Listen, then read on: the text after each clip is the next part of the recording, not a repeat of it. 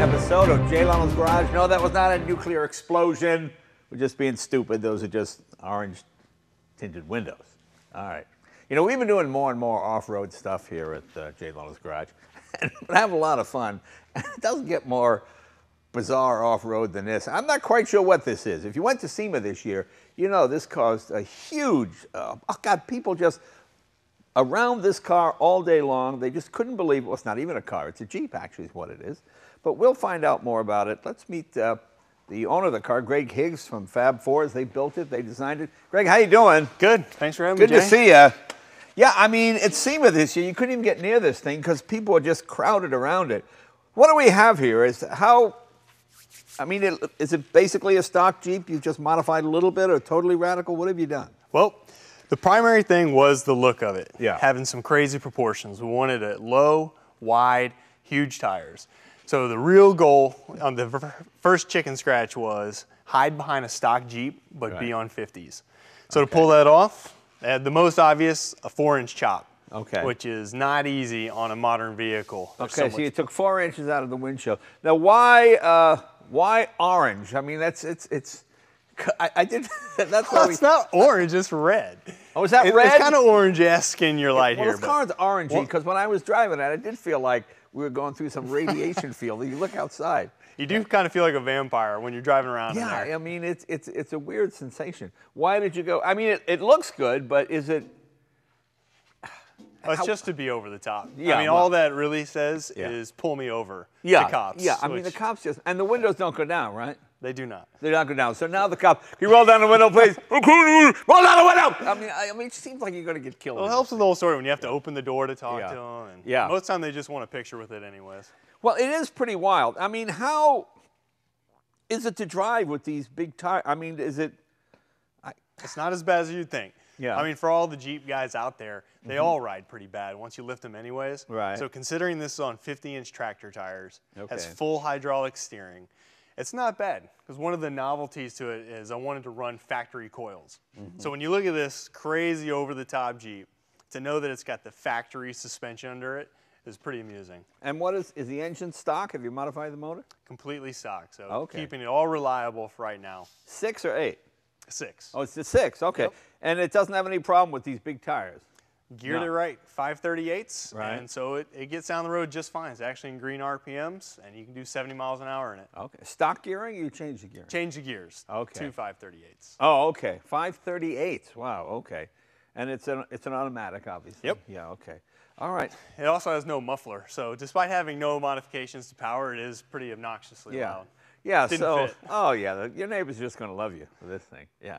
Well, you don't have to worry about scraping anything when you pull in the gas stations. You're high enough off the ground, that's for sure.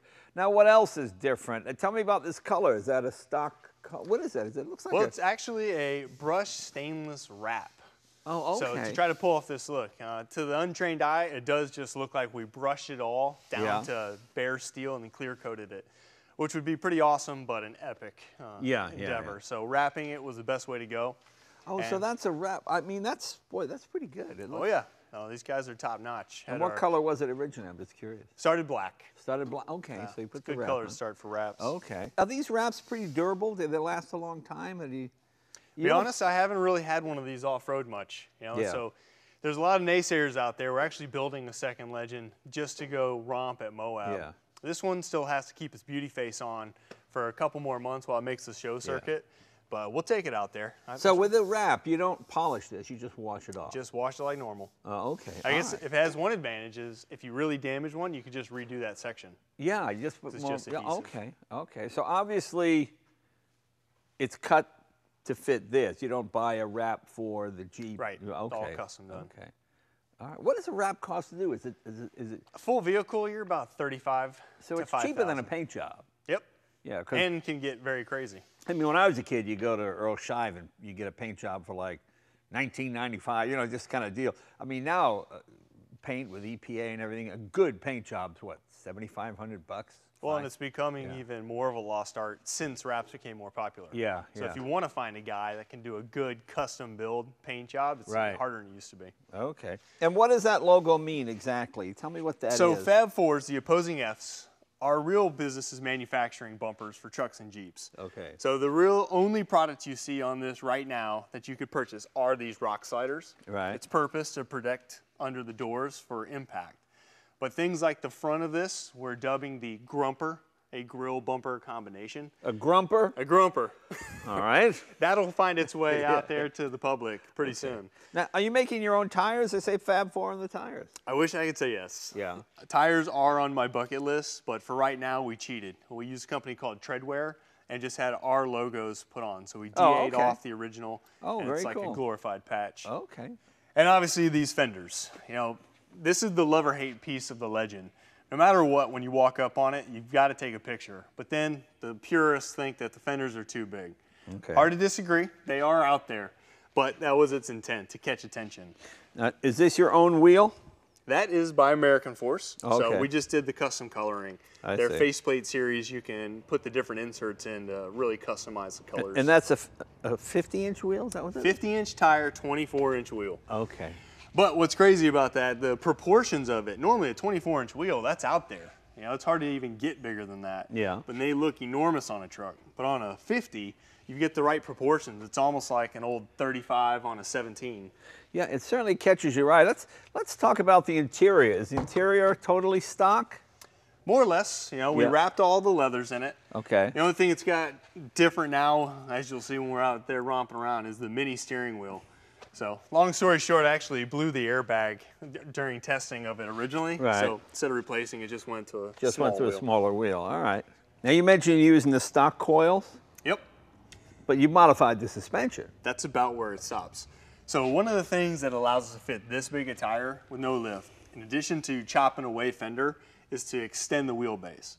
So, we went about 10 inches rearward and almost a foot forward. Oh, okay. Yeah, of course, with a smaller wheel, this would be, okay. Right, because you can see where the factory fender well would have been, and this is well back. Okay, yeah, you know, I didn't catch that right away. Okay, very good. And we'll get a peek in at the front control arms. It's pretty cool, kind of like an old radius arm. Yeah. That is fully fabricated by our team back at Fab 4's, and it actually lands the factory coil and shock on the radius arm, which is how we pulled that off. All right, now, those are not the stock Jeep taillights, correct? Nope. Once we integrated the full corners, that's all fabricated steel, wanted to get away from the big bulky lights. So we went to the off-road only LEDs. Okay. Gives it a cool look. You hit the brake lights. Let's see what it looks like. All right, there you go. Okay. Yeah.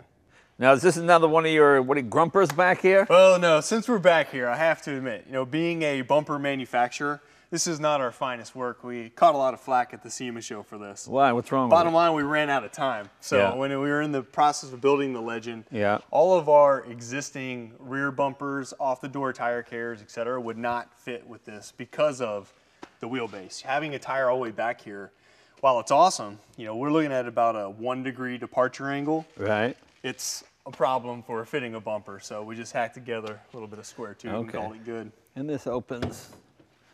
Just a normal back. Yeah, yeah. But all functional still. You can still, you know, keep in mind all this had to be chopped. Right. Which is pretty crazy. Each piece of it with custom inserts, all the glass had to be chopped. Right. Well, you can run with this open. You can get some normal daylight in this car. It's true. Leave that open. It must be weird at night with the red windows. Impossible. That's like driving with your darkest sunglasses at night. It's very dangerous. Wow. Okay. So you're going to do street versions of these, hopefully not with the red windows, right? Yeah, I mean, it's tough to get away from the window tint. That's part of what takes it over the top. I'm amazed at how good this wrap is. Yep, every piece. I mean, look how it goes over the weld seams. Yeah, I mean, I just assumed it was a brushed finish of some kind. That's amazing. And from here, you can also get a sense for the ground clearance. Yep. You know, being that the suspension is all compressed. In fact, it doesn't even have a lot of articulation. Right. The intent was its huge proportions would overcome that. Being so wide, so long, with such big tires, it can actually crawl over things a normal Jeep would tip over on, even though it has 3-inch limiting straps. But having a 50-inch tire, all that gets you ground clearance. Can we take it for a ride? Let's do it. Let's do it. It's a little bouncy. It takes a little time. There's certain harmonic speeds that are worse. Yeah, yeah. And once you're up at kind of like 50, it's just gliding all the high spots of the tires. Now you got to center the wheel here. Look. Well, that always moves. Oh, it does? I'm telling you, it's a prototype. Yeah. Everything looked like it's been doused with radiation because of the red windscreen. But it's nice you don't have to wear any sunglasses. Well, it's a sunny day. Sure, yeah. As the cop ever comes in, I roll down the window. I can't! Roll down the window! You open the door on them. Yeah. Actually, the stock engine moves along pretty good.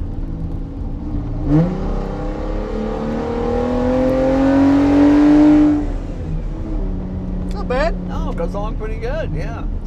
And plus, if I did do a V8, next time we're at a stoplight, try power braking. If you hold the brake and give it a little gas, due to being the radius arm suspension, it'll actually stand up to the limiting straps. Just a little gas.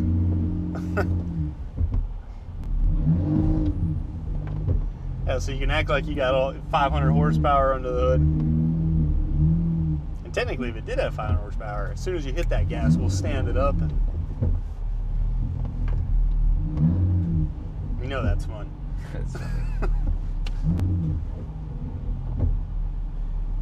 So the engine, transmission, drivetrain, everything is bone stock, right? So you're not sacrificing any reliability, correct? That was the point. You know, getting looks, you want the AC blowing cold, heater working. And right, yeah. Well, you want the AC and the heater working because your windows don't roll down.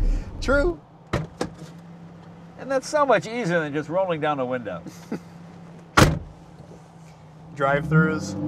Oh yeah, what do you do there? You gotta pop the door. Yeah, going through In-N-Out Burger's got to be a killer in this.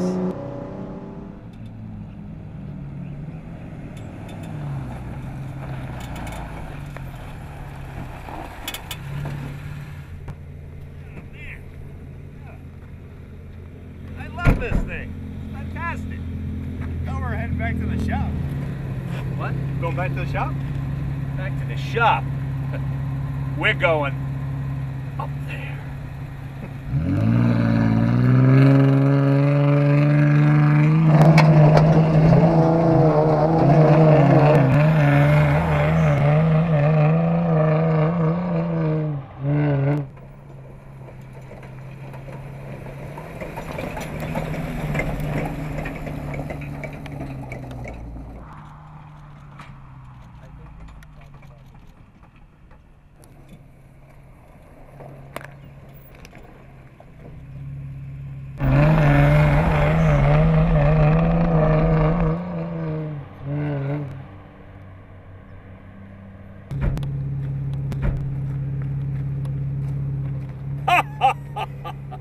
Good job. Thanks, Jay.